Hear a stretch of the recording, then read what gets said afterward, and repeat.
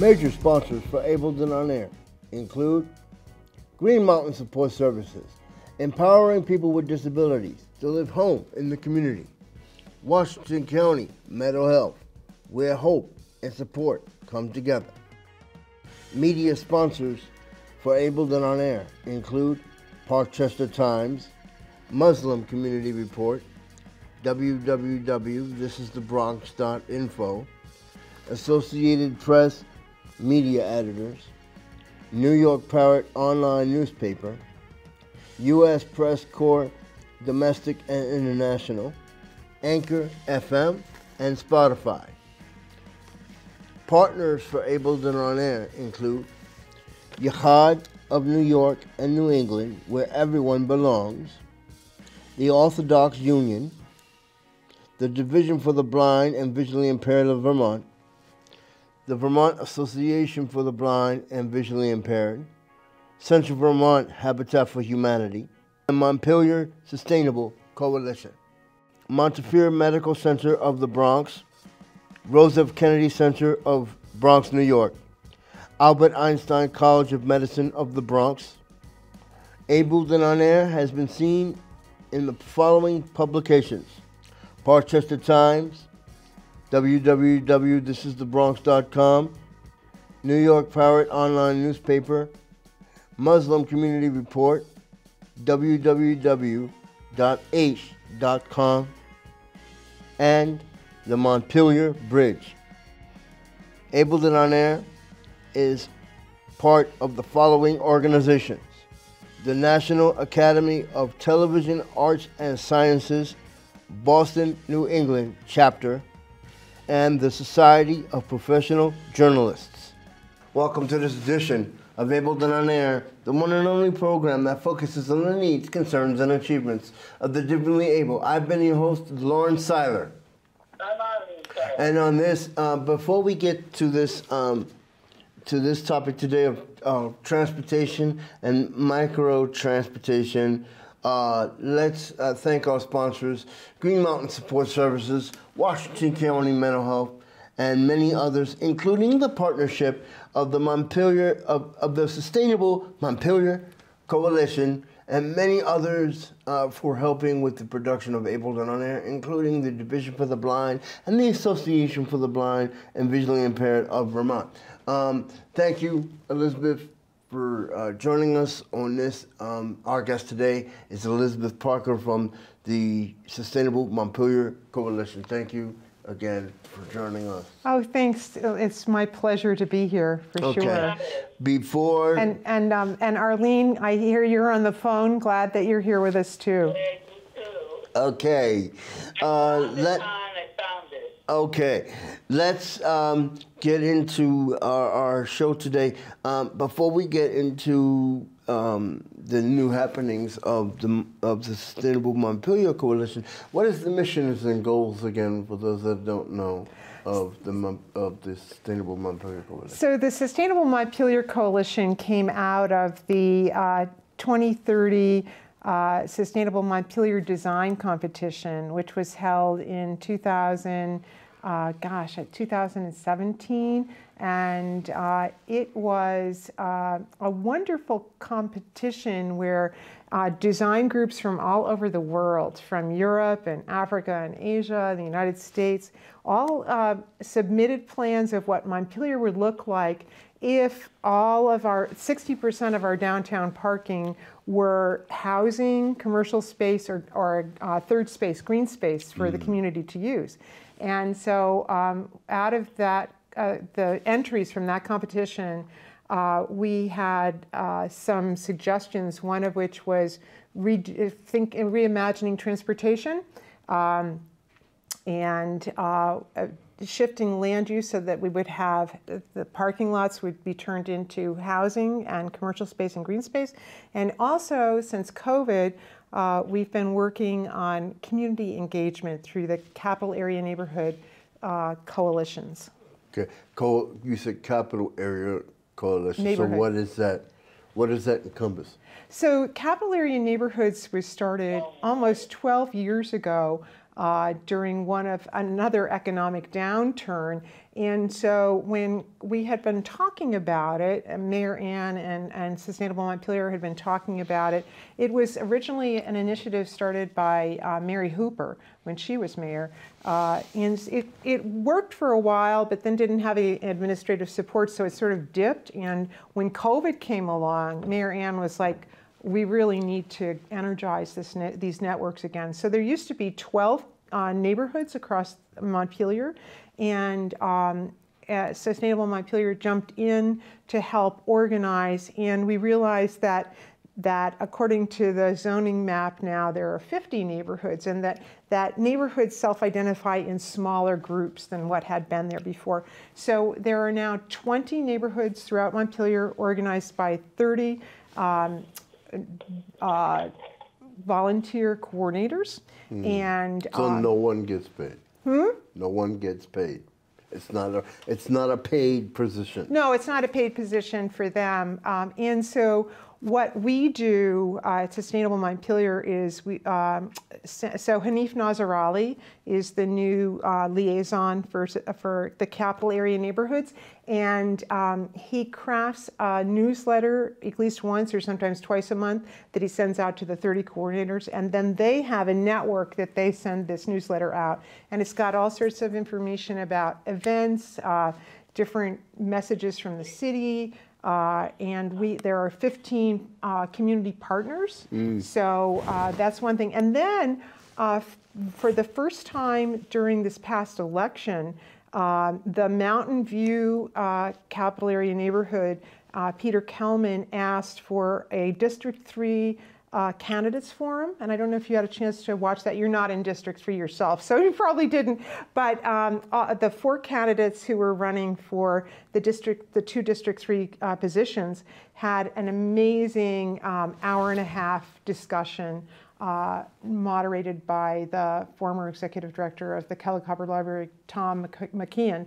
And it was just fabulous. They talked about all sorts of Montpelier issues, and so that's the first of 4 forums that we will help organize this year. And it is really up to the capital area neighborhoods or the city to request a forum. Now let's talk about micro transit and the importance of, now big cities like New York and Boston have bigger transit situations and also bigger stresses with the situation with transit. So explain this article in Bloomberg and how it came about. Yeah, so a reporter who writes for Bloomberg Online got in touch with us to talk about MyRide by GMT, which is the microtransit pilot project that started June 4th in 2021. Yeah, get my numbers straight here. So it's been running for about 15 months now. And this is the first time that microtransit has been piloted in a city under 10,000 people.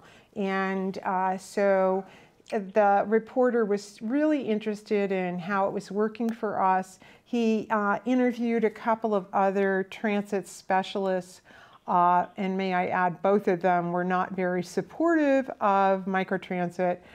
So it gave a little bit. Why is that? Because I think it's their personal opinion. I think it's really hard.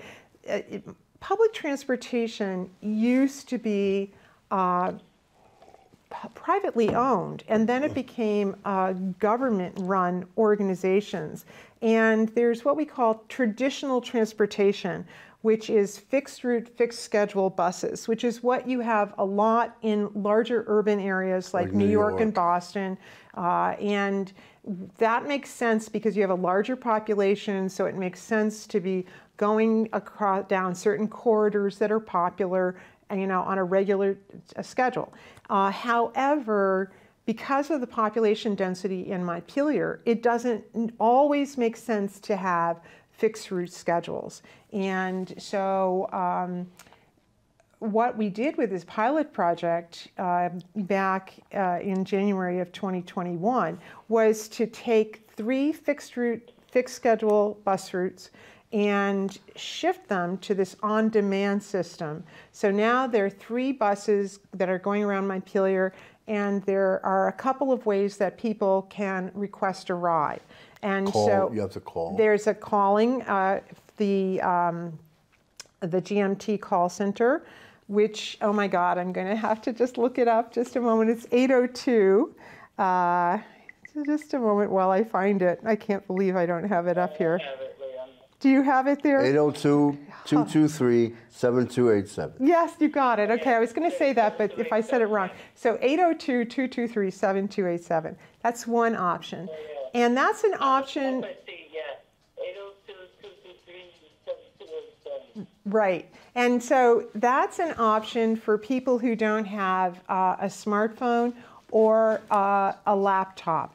The other option is there's a URL that you can go to, and you can find it on the GMT website on the MyRide page. You can go to a URL, use your laptop, and get into the MyRide app there and request a ride. And then the other option is for anybody who has a smartphone, that you can download an app either on Android or Apple and use that app to call a ride.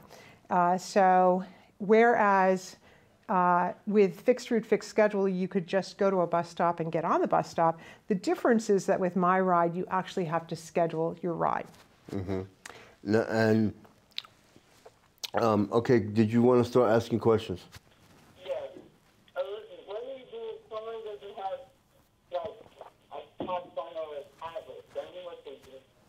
Yeah, so I'm going to repeat what she said. What if someone doesn't have a computer or a phone or internet connection? Yeah, and so that's a really important question. It turns out that in December of 2020, we contacted Vermont, the Disability Rights Vermont, and talked with them about how to give universal access so that anybody who needs a ride can schedule a ride.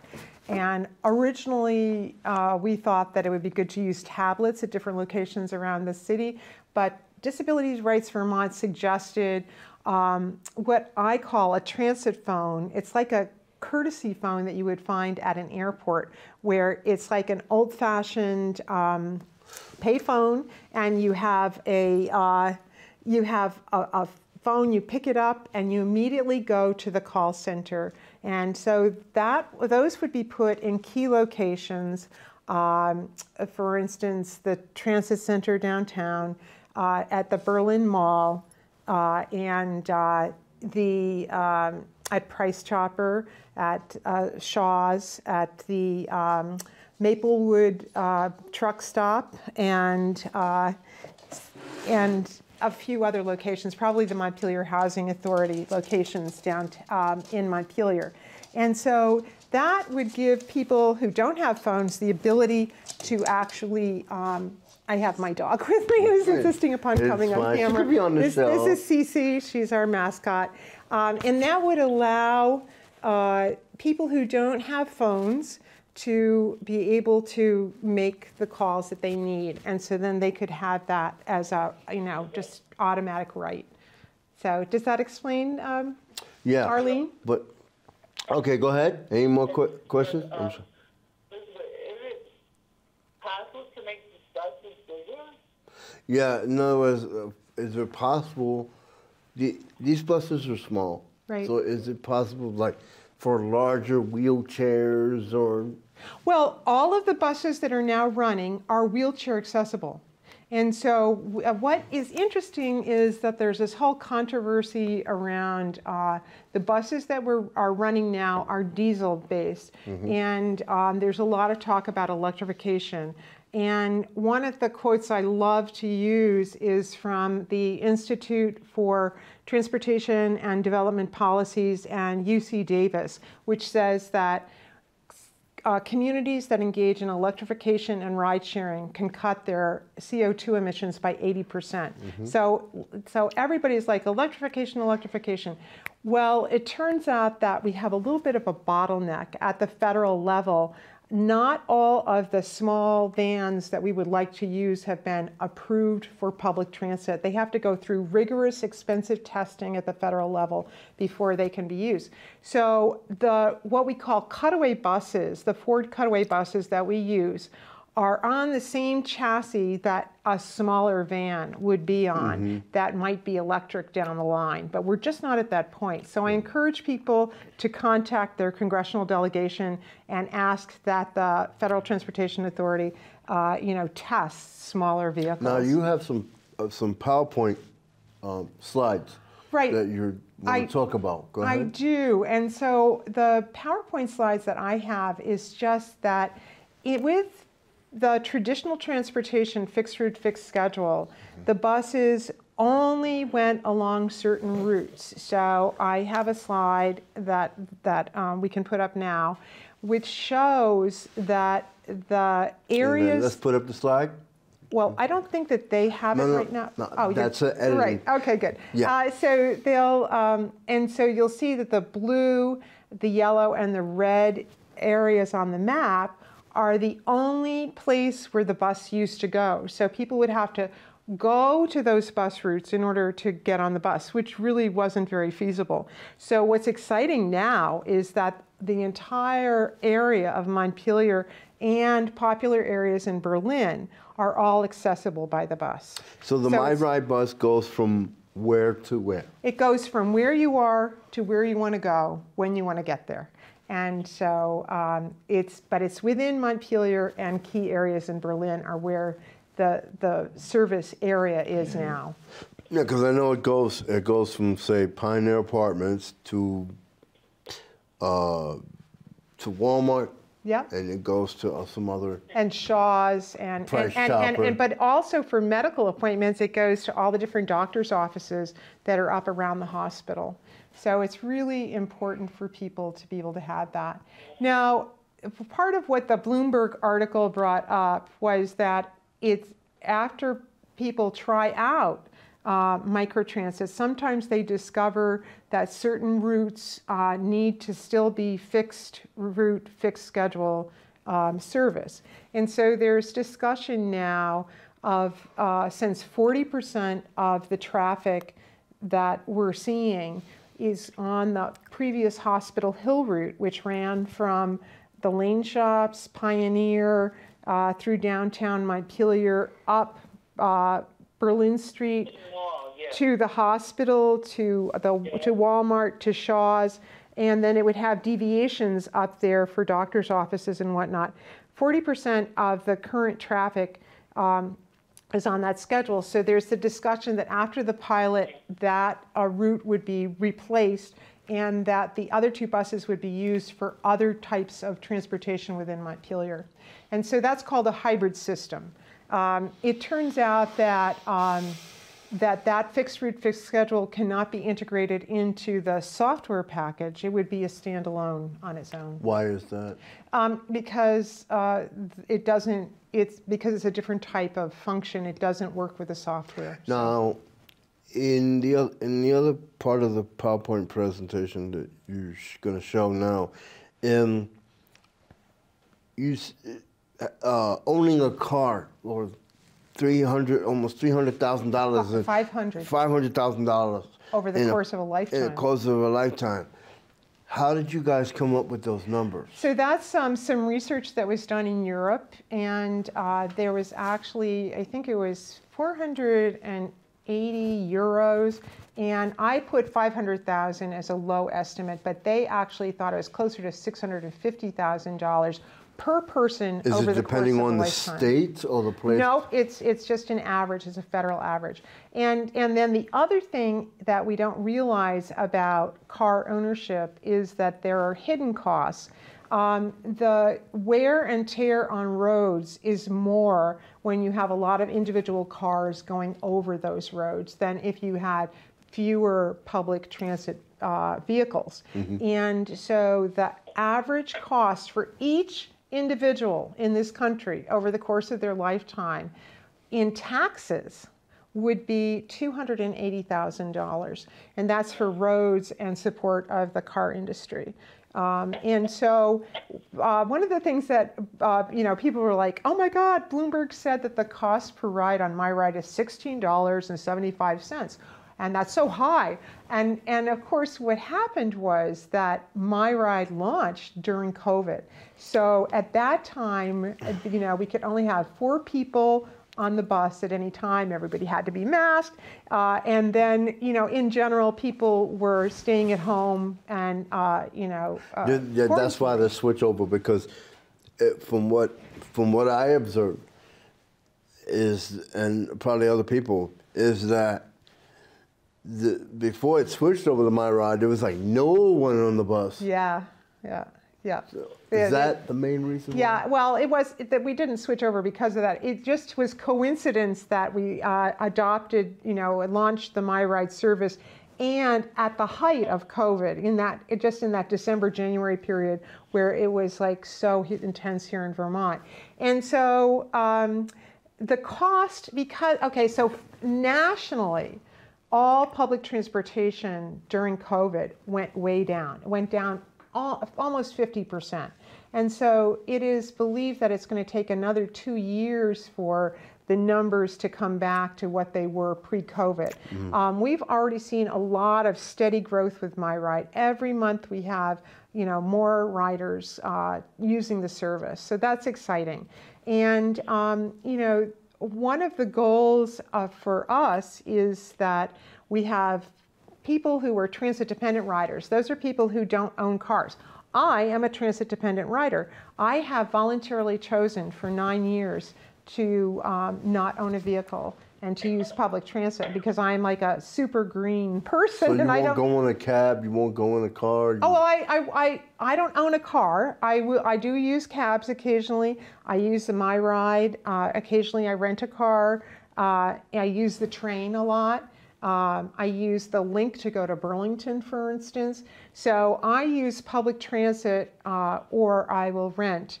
But the idea of car ownership just isn't something that I believe in. I think that we should have access over ownership. But anyway, the whole thing I'm getting at is that we were talking about the cost of MyRide. So of course the cost per ride is going to be higher because there are fewer people using the service right now. However, that being said, we used to have a fixed route, fixed schedule bus route, which was called the Capital Shuttle. The cost of the ride on the Capital Shuttle was $25 per ride. So sometimes if service isn't being highly used, it can be very expensive. But the reason I talked about also it's considered a waste of time because if no one's using the bus at that time, the driver's just going around and around. Yeah, right. If they're on a fixed route, and so that's one of the other things. But I just want to go back to the cost. So when we talk about the cost, being exorbitant for a public transit ride, that's the reason I gave you the information about what it costs to use a car and what the hidden tax cost is. So let's use an estimate of $780,000 over the course of a lifetime. When you look at that, and then you realize the fact that the cost per ride, even on a not very often used route like the Capital Shuttle, is still less expensive than personal ownership. Now, the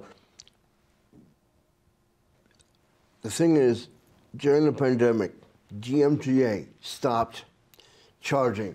That's right. For rides. Yeah. Okay, 50 cents. Well, if usually people that live in special housing, they get free transit cards. Yes. Right, but normally it's 50 cents for disabled. Right. And $1 for regular riders, and Link buses are different. But is that going to change? Well, there's discussion now, and it's hasn't been decided. I don't know that its final decision has been made yet. However, there's been discussion about keeping the MyRide service free of charge, and so, as soon as that information comes out, you'll see it publicly in the paper and online. Did you want to ask any more questions? Yeah. Take your time. Take your time. How long do you have to? Is there any chance that you don't have to wear a mask on the bus? Yeah, the masking. Oh, according yes. to CDC, from what I've been, as of April 15th, April 18th, excuse me, they're going to make a decision whether or not people have to wear masks on buses and planes and. Exactly. So I don't know whether it's the 18th or the 14th, but mid-April is what we know of as the masking deadline at this point. But they're reevaluated on a regular basis. So we know that at least for a little under a month more, there will be a masking requirement. It might be extended even longer than that, because after all, safety is, a big concern. And I have to tell you, the average trip length of a ride is 11 minutes or something. So it can be shorter than 11 minutes. It could be maybe a little longer than 11 minutes. The CDC's guidelines back at the height of COVID was to not stay in an enclosed space for more than 15 minutes. So the exciting thing about MyRide is that you're in the bus for a shorter period of time than most people are going to the grocery store. So it's, really not, as long as you're masked, it's not a huge safety And they made factor. it a rule that if you go on the bus, I mean, you can have like your computer bag, but you have to not have so much. I think it's because of COVID, like carrying so much on a bus. Is there a rule? Well, you can bring, for instance, if you go shopping and you have a trolley cart, you can definitely. Shopping cart, yeah. Shopping cart, yeah, little, I call them shopping trolleys. So I have one I use all the time. So you can bring one of those on the bus. You just have to secure it so that it's not in the way of someone or rolling around the bus. Mm-hmm. So you can carry things on the bus. Go ahead. Yes. You got 10 minutes left. Take your time. Let's say you go out of busy in Paris and you can't see to Coronado. Okay, can you repeat the question? Let's say you're blind or busy in Paris or let's say in South and you can't go to Mara, then what happens? Okay, I'm gonna repeat the question one last time. Sorry. We can re-edit this. If you're blind or visually impaired or hard of hearing, Oh. So what accommodations? What? Yeah. Okay. I pretty much understand.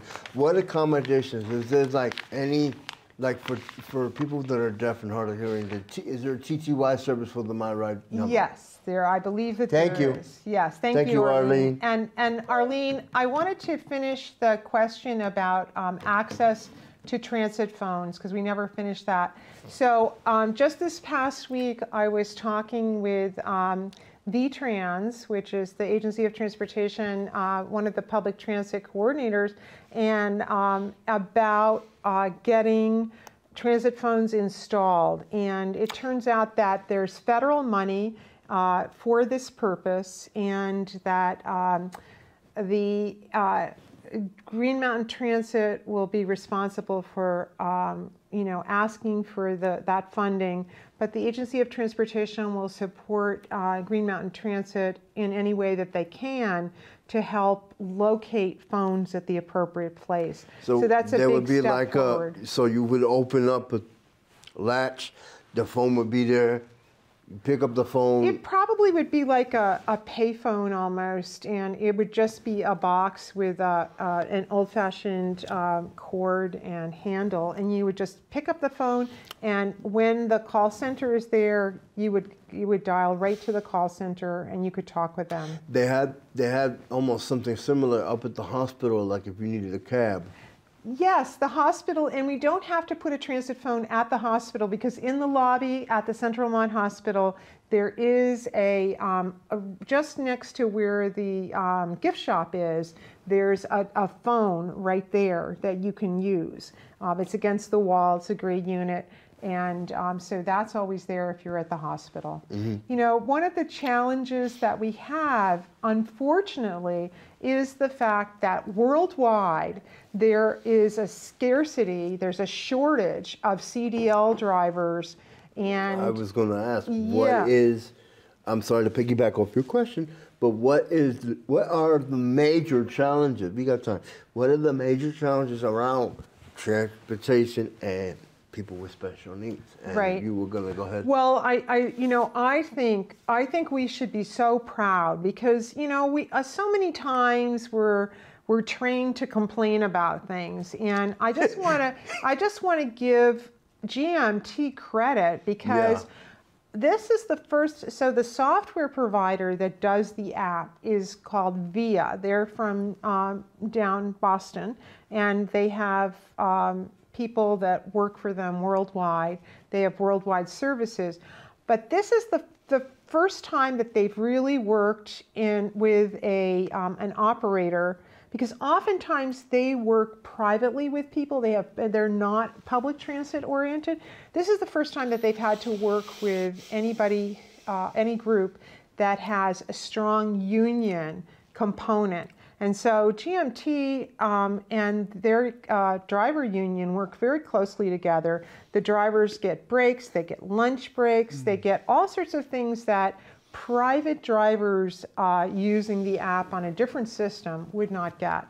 So that has impacted our learning curve on how to always have availability. But the challenge is that there just aren't enough people driving now, and we would have extended hours if we had drivers. And so, for instance, when I talk about the phone at the hospital, I think about people who go up for during the day, they take MyRide up and they're in the emergency room, but then they get out after 6 o'clock. There isn't a MyRide to take them back home.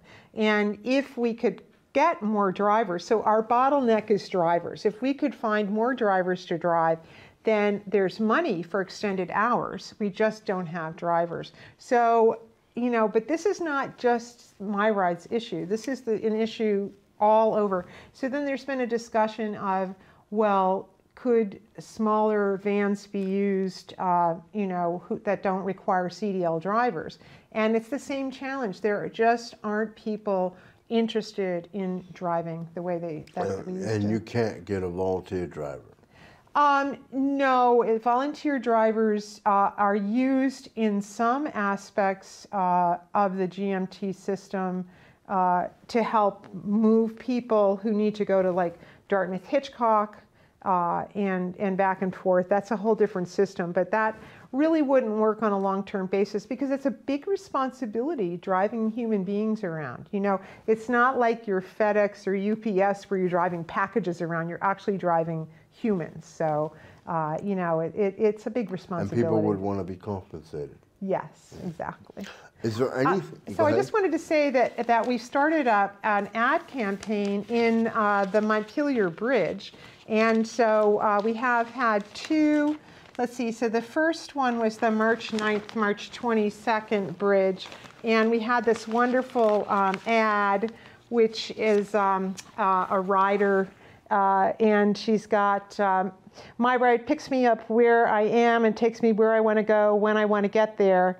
And then, of course, one of the things that's happened is that the gas prices are going up so high.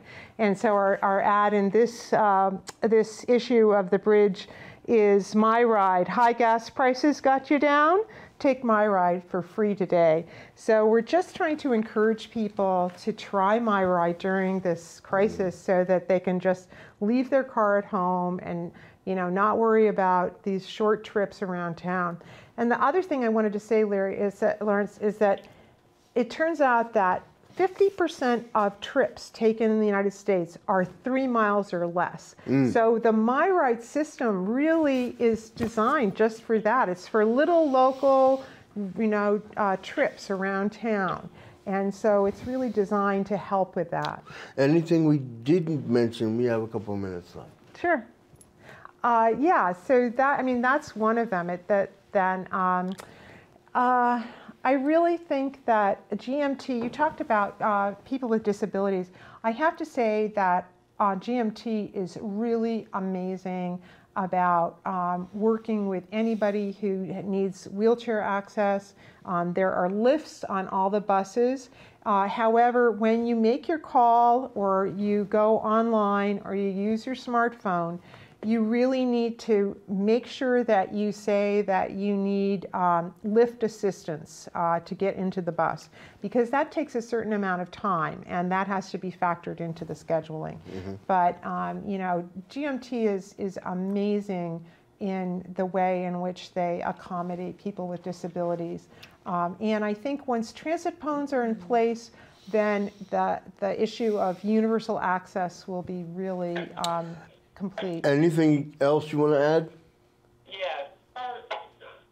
I like to see the buses run longer. Yeah. Is there any point where there will be longer days, especially in the summertime with the trips, or is it going to stop at 5 something? So it stops at 6 o'clock now. So the schedule now runs from Monday through Friday, 7 a.m. to 6 p.m. and on Saturday, 8 a.m. to 6 p.m. Arlene, if we had drivers, we could extend those hours, but until such time as we wave a magic wand and all over the world more drivers appear, but it's a real challenge. It's a challenge in Europe, it's a challenge in Asia, it's a challenge with truckers. It's not just bus drivers, but it's also truckers. So it's a huge issue that we're having to face worldwide, and we have yet to crack the key and figure out how to get more people interested in doing this. I think that the GMT bus drivers are like eco warriors. They're shifting how we use gas, how we do transportation, and they really are, in my opinion, the ecological heroes of our time. But nobody talks about them that way except me. Well, we would like to thank you, Elizabeth Parker, from the Sustainable Montpelier Coalition, for joining us on Ableton On Air. For more information on booking a ride on GMTA, and MyRide, you can go to the number 802-223-7287. That number once again is 802-223-7287 or www.gmta.org. I think it's GMT, isn't it? GMT. Hold on a second. Let's just look that one up too. I'm sorry. GMT.com. No, .org. .com, and I think they're .com. It's GMT.com. Right, Okay. right, Arlene? Yeah. Okay. So that number once again is 802-223-7287. What is the website for the Sustainable Montpelier Coalition? So we're sustainablemontpelier.org. Okay. Yeah. And more information on the Sustainable Montpelier Coalition, you can go to www.sustainablemontpelier.org.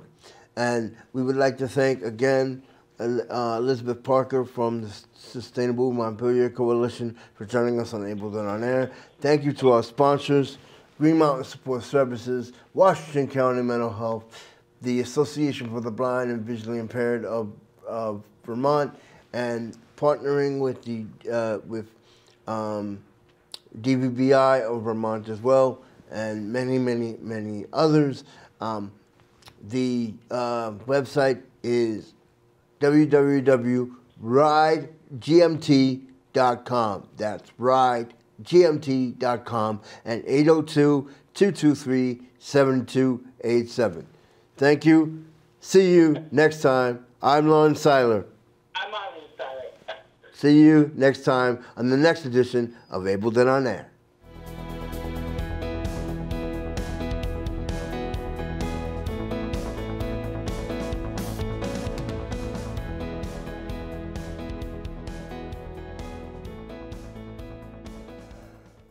Major sponsors for Ableton on Air include Green Mountain Support Services, empowering people with disabilities to live home in the community.